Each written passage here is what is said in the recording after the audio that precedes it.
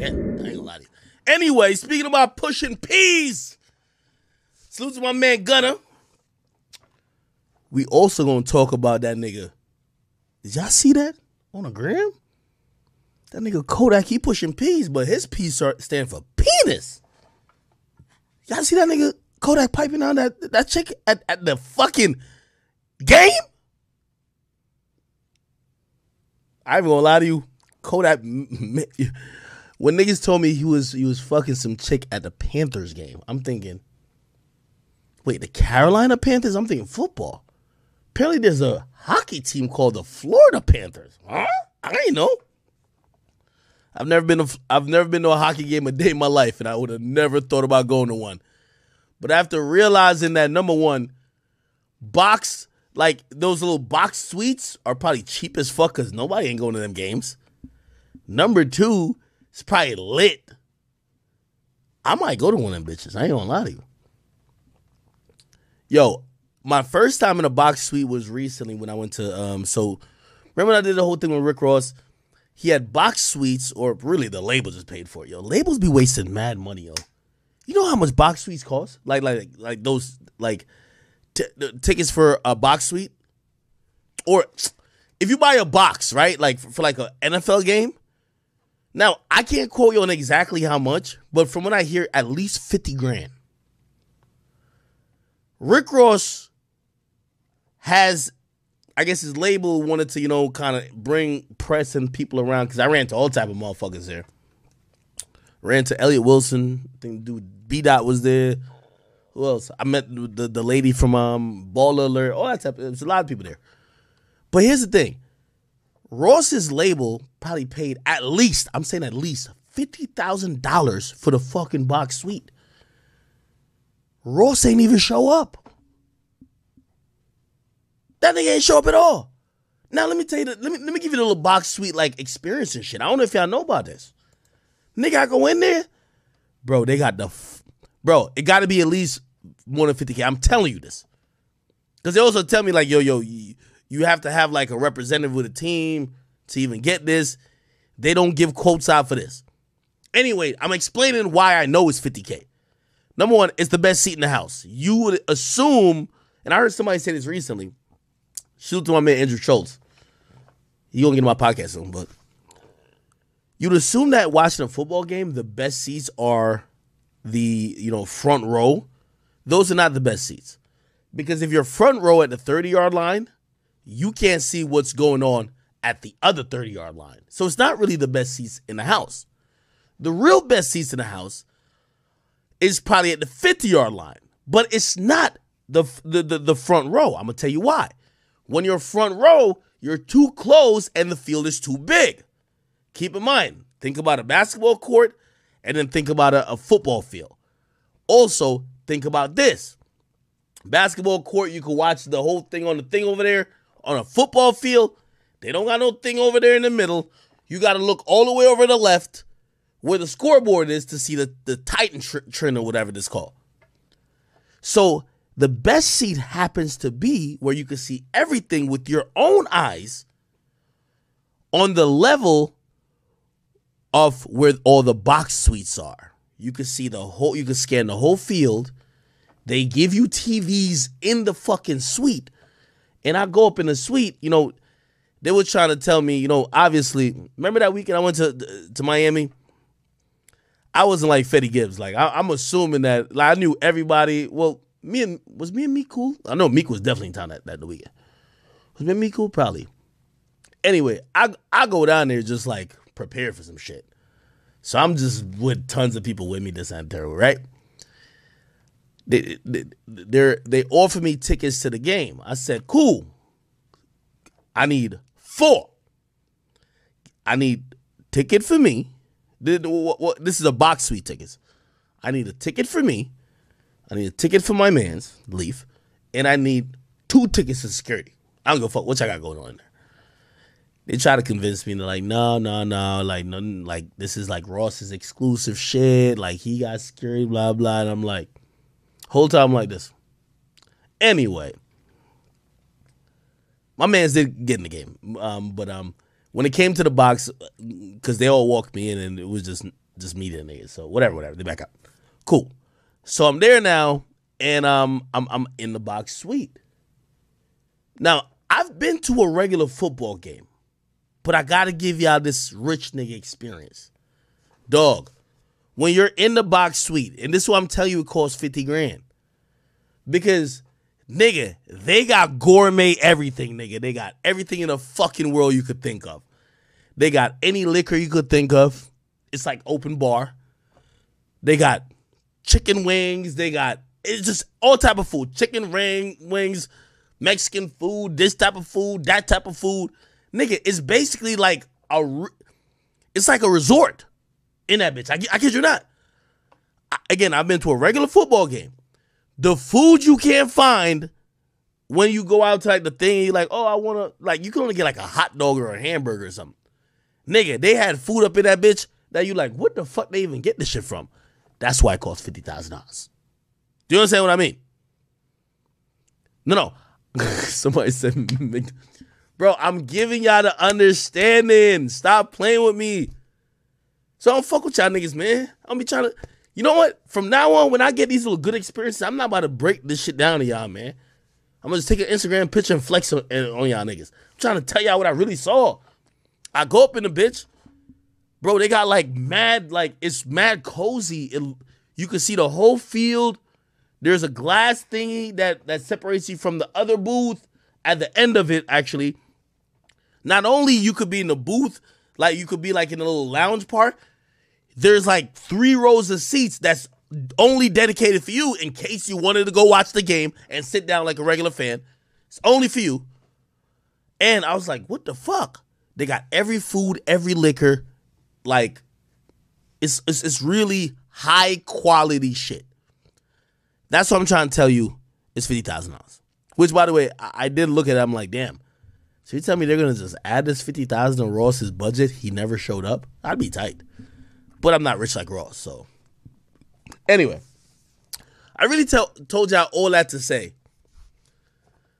I'm guesstimating here. Let's say Ross's label paid $60,000, $70,000 to get the box suite, right? Here's the thing. Or let's just say $50,000. That was for the NFL game. Now, you do know how much people watch an NFL game compared to the NHL? Nigga, the NHL, a box suite probably gonna be like, I don't know, might be on a 10 grand. Who knows? You know, $9,000. We cater food for you. We do whatever. We give you drinks. Just come in. They probably treat it like a club. Kodak goes there. He with his chick. And Kodak watching this fucking boring ass NFL game. Like, this shit is fucking boring. Nigga, you can't even see the puck. You ever watch it? You ever watch like people play like NHL or like play hockey? The puck going this way, puck going that way. Puck. It's not even like football where like you get breaks. See, football is the best sport for people to chill out and watch. You ever went to a tailgate? Dog, they let you basically allow you to have conversation in between plays. Basketball, too quick. By the time you try to talk to somebody, LeBron just blocked a shot and dunked over the other end. You missed the whole fucking play. With football, one thing happens in 15 seconds, then you wait like a minute for the next fucking play. You get what I mean? So it's mad chill. Hockey, it just... I mean, it's whack. The fuck? So Kodak is there. Kodak got a chick with him. He's in this fucking box suite shit. I'm telling you, I told you about the box. Probably ate some chicken wings. He's off the hand rock. He called me last night. I got to hit him back. Yak's my nigga. I ain't gonna lie to you. Yak know I fuck with him heavy too. Hold on, let me see. I don't know why Kodak and Youngboy stay changing numbers.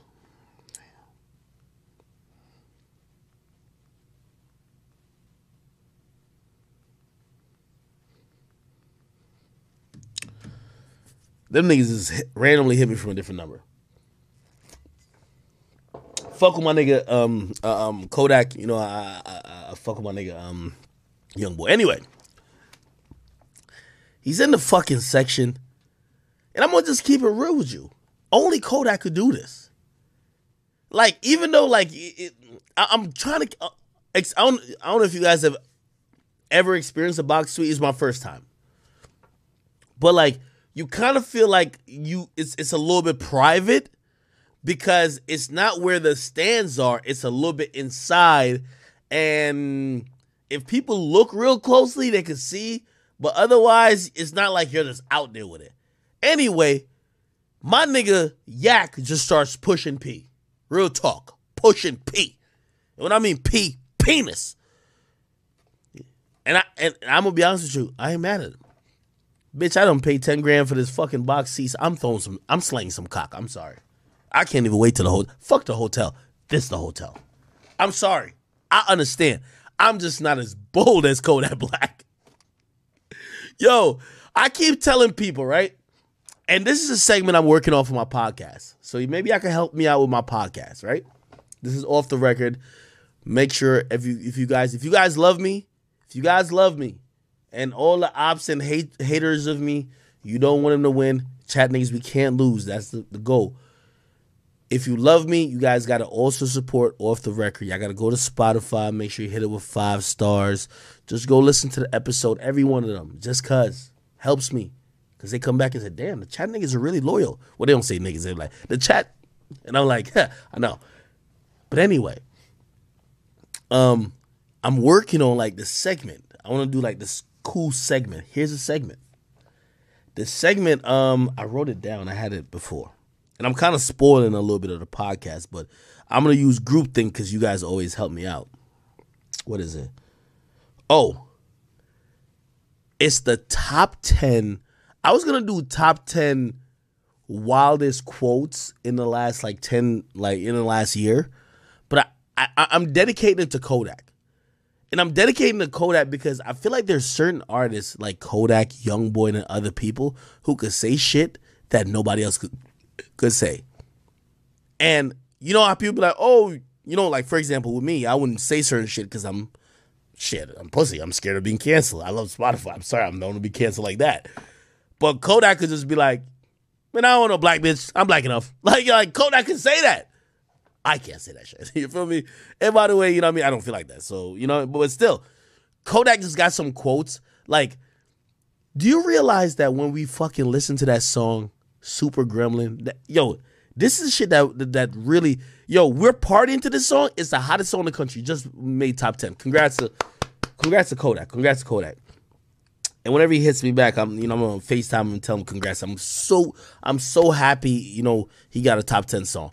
But in the song he says, I knew the perk was fake, but I still ate it because I'm a gremlin. Nigga, what? What the fuck? What in? Come the fuck on.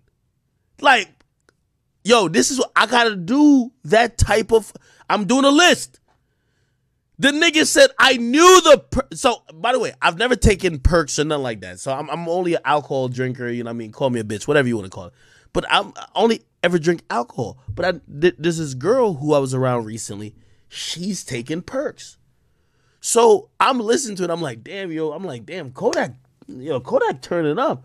So this chick starts to educate me about like fake perks and what it does. So like she got a little emotional. I didn't know. I'm sorry. I didn't know. I thought we were kumbaya and I'm sorry. She said her mans died from taking a fake perk. So I didn't know it was that serious. She's put me on game. She's like, that's mad irresponsible. Because in reality, there's mad people who died from promoting fake perks. So then I get to realize, apparently, like, fake perks be having fentanyl, all that type of stuff. And I'm like, damn. Kodak said it, and he made it normalized and gangster. Like, I don't think nobody even really be... when certain artists say certain shit, everybody's, like, outraged. When Kodak just says shit nowadays, you're like, it's yak. Like, I kid you not. If it was any other rapper donkey fucking a chick in a box suite with people recorded, the chick is on all fours and he's donkey fucking her at a very public game. It might not be a full stadium, but it gotta be at least 20 to 30,000 people in there. If it was anybody else, it would be like, what? But you know what happens? It's Kodak. When it's Kodak, it's like, bruh, it's Kodak, bruh. Like, let's be honest. Let's not, and I guess this is my point, and really, you know, shit, I feel like I'm giving away my podcast idea, but y'all gotta give me the quotes. Y'all gotta send me the quotes. This is how, like, if I'm giving y'all this shit, because this is how I do the podcast. So, this is streams. This is, so, you know, mentally, I gotta separate all my content, right? Stream, I come on here, I get lit with my Henny at. Shut up. I get lit, I tell y'all what's on my mind at the moment. Okay? For my podcast, I want to think of, dissect, and carefully put shit together that could be dope. You know what I mean? It's still my mind, but it's not like just a bunch of hot takes. Like, I want my podcast to set the discussion, because these bitch-ass niggas who making these lists, they're followers. I really think, and I might be tooting maybe my horn and y'all horn, if I wasn't parading around and y'all wasn't like this YB better and YB fans wasn't going crazy, they wouldn't nominate a young nigga for Artist of the Year. They would nominate everybody else.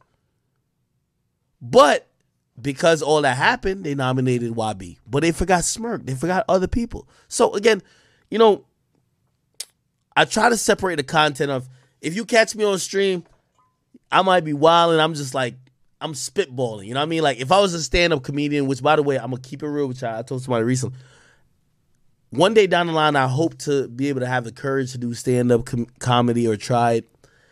But, you know, I'm a big fan of a lot of stand-up comedy comedians.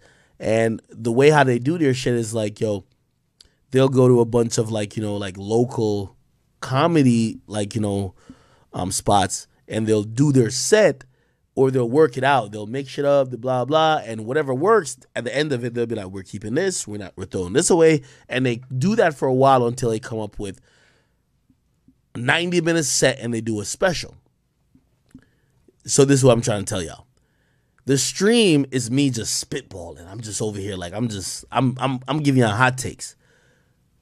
My podcast, you know what I mean? Like, yo, Spotify held us down for that. So, you know what I mean? I'm trying to come together with carefully thought out shit. It's kind of like, you know, everyday struggle, except I have the control. I run the shit. There ain't no nigga telling me when to do that, when to blah, blah. I run the shit, and I love it. So, yeah. What I'm working on, and I need y'all help, and you know, I check my DMs. I have like about 3 to 4 Kodak lyrics that are just wild. One of them is, wait, did he say, I think he said it in the lyric. He said, yo, he said, I'm black already, I don't need no black bitch. That shit was wild. That's a wild Kodak tweet. Or lyric. It's all about lyrics. I know he has tweets too, but just lyrics. This, I knew the perk was fake, but I still ate because I'm a gremlin. Yo, that shit is so fucking wild. Give me some motherfucking, somebody said the podcast is edited. No, it's a produced Twitch stream. Like, yo, y'all seen today's episode, which was really yesterday's episode. Yeah, you know what I mean? Like, we went over some shit, you know what I mean? Like, yo, this is where I really need y'all. So, on my solo episodes, and I'm going to put a poll on maybe the next solo episode post. Because I could do polls on Spotify. If it's just me, do y'all care if I'm in studio? Like I'm at the studio, whatever, or do y'all like it when I'm pretty much almost like interactive like this on a stream setting where I'm like pulling up stuff? Like if you didn't watch today's episode of Off the Record, you have to. I'm pulling up shit. I'm whatever. I had my shit like laid out, but I'm like pulling stuff up and I'm letting people, you know what I mean? Like it's more interactive. I get it. There's no chat, but it's kind of like streams. Tight track. No. What I'm trying to say is like I'm comparing solo episodes of Off the Record. So theoretically, a solo episode of Off the Record, I sit in the studio, there's some bullet points, and I just talk. But I don't think that's dope. You know why I don't think that's dope? Because what we do on stream. So I'm like, no, I want to be able to Google shit. I want to be able to have the control of the computer. And I get it, it's not live, so it's not like stream, but I'm more comfortable with stream. Some people say studio. Chat says studio. Okay, Chat Queen, I'll ask you this. And this is what I'm about to implement. I'm about to implement only for the solo episodes. Only for the solo episodes. So it won't be here. This is at my house. Okay? So my house is this is actually a music studio / streaming room. This is a whole, like, floor. Should my studio, which is, elsewhere, is pretty much near New York, should I just do pretty much the same thing or close to this there? Because I love my studio, right? And I don't want to get too lazy where I'm just like, because I want to separate. This is my thing. I want to separate stream from my podcast. This is stream. I'm just fucking around. My podcast, I've invested in so much shit in terms of just motherfucking, like, branding, cards, mic shit. We just bought, I think I spent like $400, $500 in just like a bunch of mic things that you'll see in the next couple weeks, that you'll be able to see it. Like, pretty much, I'm spending money to make sure that the podcast studio is really up to par. We want to be next